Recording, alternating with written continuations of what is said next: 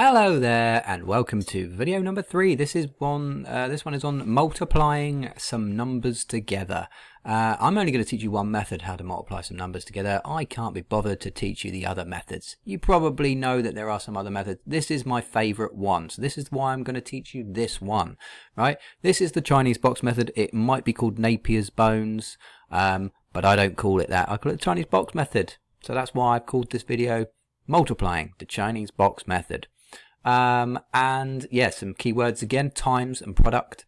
I've got a method here squidged into this box. You've got draw an appropriately sized box with diagonal lines. It all makes sense when I show you what I'm talking about, alright? This is just a reminder of what to do once you've been taught how to do it, isn't it, the method?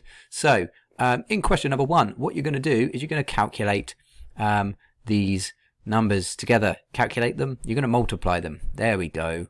So we're going to put the appropriately sized box. So to figure out the appropriate size box, what we're going to do is we're going to go 1, 2, 3 digits by 2 digits. We're going to have and you could use the squares of this grid, but you don't have to.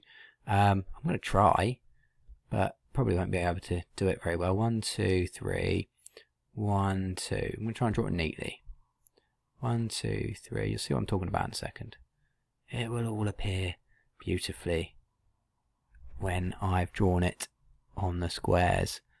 Not brilliantly, but there we go. Right, now the diagonal lines are the ones going to go through each of the squares here. So that one goes through there, that one goes through there, there. And I am drawing it outside the grid on purpose. Okay, now because our answer is going to appear in this space here.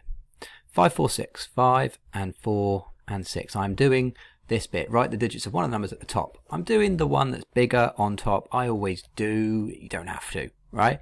Write the digits of the other number on the right hand side of the box. This is the right hand side, and I'm going to do that there for 3 and 9. And then I'm going to multiply the single digits of this number by this one, and I'm going to split the digits of the answer in the box. So 6 times 3, if I know my times tables, it is 18. 1 and 8. That's what I mean by splitting the digits of the answer in the box, because you've got the diagonal lines that does that automatically for you. 6 and 9, 6 times 9 is 54. Okay, 4 times 3 is 12. 4 times 9 is 36. 5 times 3 is 15. And 5 times 9 is 45. So if you know your multiplication tables, you will be fine with this method, because all you have to do is single digit by single digit multiplication. Then all you have to do is add the diagonals to get the answer. So this one is only a 4. There's 4. Our answer ends in a 4. You're going to add 6 and 8 to get 14 plus 5 is 19. So 9 goes there, and then you carry the 1 on to the next column. Now I'll put that in a little circle there just to remind me it's not part of my answer. 1, 2, 4, 5, 6, 7, and then 12. So 2 there, 1 to carry over, put it in a little bubble. 1, 2, and then 5 is 7, plus 4 is 11. And then carry 1 over there, and we get 1 plus 1, which is 2. So the final answer to that question is 2, 1, 2, 9, 4. If you watch my first 2 videos, you'll notice I didn't have an answer space. I added an answer space. There you go. There's the answer to the first question. And that will get you 3 marks on a GCSE maths paper, which is quite nice, isn't it? Now, in question 2, it asks us to work out the product of these 2 numbers. Now, all that requires you to understand is that product means the result of multiplying the numbers together, and that's going to be the answer. So that's all we have to do, is multiply those numbers together. This time it's 3 digit by 3 digit. I'm not going to faff around with making the box neat as possible. I'm just going to write the numbers. So 3, 5 and 6, 7, 3 and 8. I'm going to squidge it in here, and it's not going to be neat. It's not going to be tidy, but it's going to work, because I know what I'm doing, and so will you if you practice. So I'm just going to draw diagonals through each of the boxes here. You see we've got a bigger grid because we've got 3 by 3, which is 9 squares, and then do the single digit multiplications again. So 42, 18, 6 8s are 48, 5 7s are 35, and then 15, and then 40, and then 21, 9, so I'm putting 0, 9 there. Make sure that doesn't look like a 6. And then 3 times 8 is 24. Again, add the diagonals. So more to add this time. That looks like a 0. That is a 0 there, just to double check it doesn't look like a 6. So that's 12. Carry the 1 over.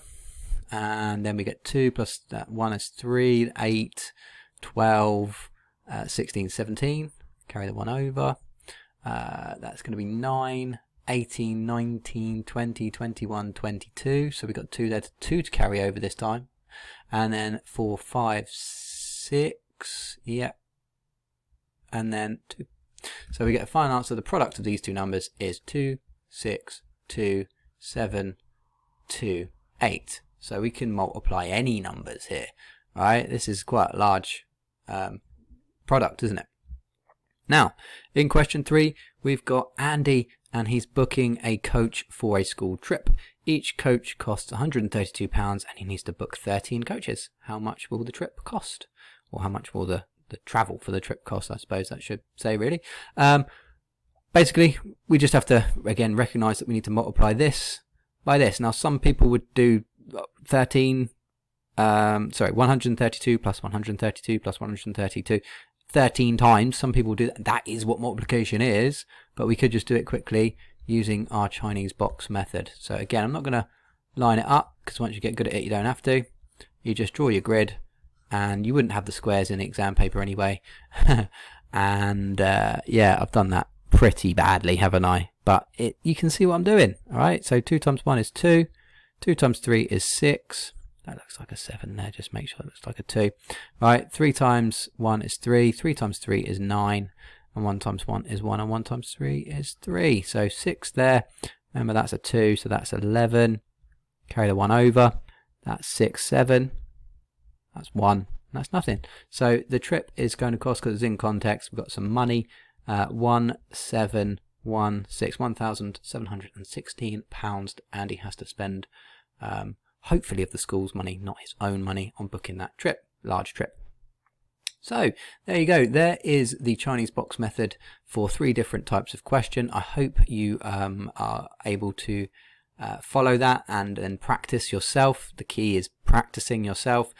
Please click the description, the link in the description. I always say that wrong. Please click the link in the description for practice questions. There will be 3 of them, very similar to these, and then I'll provide you the answers as well, and a little bit of feedback that tells you if you are able to do it or not. So yes, enjoy doing that, and just get better at multiplying some numbers together. Thank you for watching. Like, subscribe, and do all that stuff that you need to do. Put some comments. All right, I'd love to read some comments, as long as they're not derogatory or horrible, because I'm just trying to help you out. You know, you don't have to watch my videos. Thank you very much. Cheers then. Take care.